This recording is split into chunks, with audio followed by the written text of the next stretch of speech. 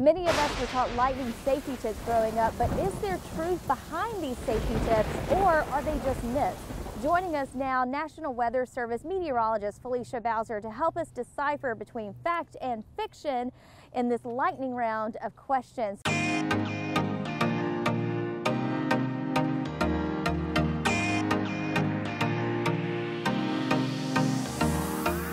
Thank you so much for joining us. Thanks for having me. So our first question, fact or fiction? Can you shower or take a bath while it's lightning outside? It's probably not best to take a shower while it's lightning outside, because if a lightning strike was to strike right in front of your home into the ground, it can actually penetrate and go into those pipes, and then it can crawl up towards your shower. So I would probably avoid taking a shower during a lightning storm. Well, that's a good tip. I had no idea that was something that could happen. All right, so another question, fact or fiction? Can you wash or dry your clothes while it's lightning? See, here's the thing. It's not a problem doing so. However, with a lightning storm, it could hit something where you can lose power. And you don't want to be losing power with wet clothes still in the washer. So probably not the best bet to do it.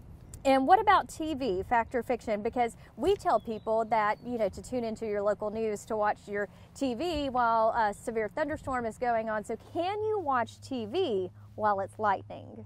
Again, it probably relates to losing power. You may not be able to get that resource. But in addition, especially if you don't have a surge protector, it can actually blow out your television if a lightning strike was to strike your home directly. So should you avoid it? You can. However, make sure you have a surge protector and just be aware of your surroundings. So, fact or fiction, are you safer in your car while it's lightning because of the tires? A lot of people think this because your tires are made of rubber, but does it really make you safer? Actually, it's not the rubber that makes it safe. It's actually the metal component of what your car is made of. So the metal part of your roofing and on the sides of your home and on the sides of the car, that's what makes you safe. That's what detracts the lightning to go away from the car if a lightning strike was to strike your car. Has nothing to do with the rubber tires. Oh wow, learning something new today. I had no idea.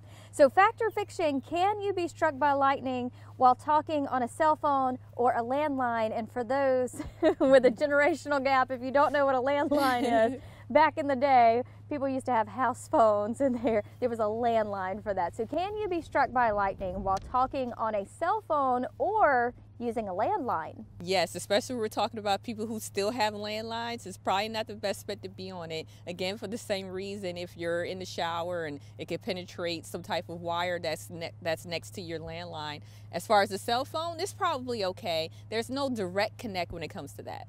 Very interesting. All right, and so we have one more question. It's a bonus question for our lightning round. I'm ready. Okay, so if you are wearing rubber boots and you're walking outside, fact or fiction, can you be struck by lightning? You absolutely can, especially if you are the tallest object outside. So if you're in the middle of a field, even if there's trees around, you can still pose a threat and get struck by lightning. Has nothing to do with the rubber soles of your boots or any type of active wear for that nature. Oh my goodness.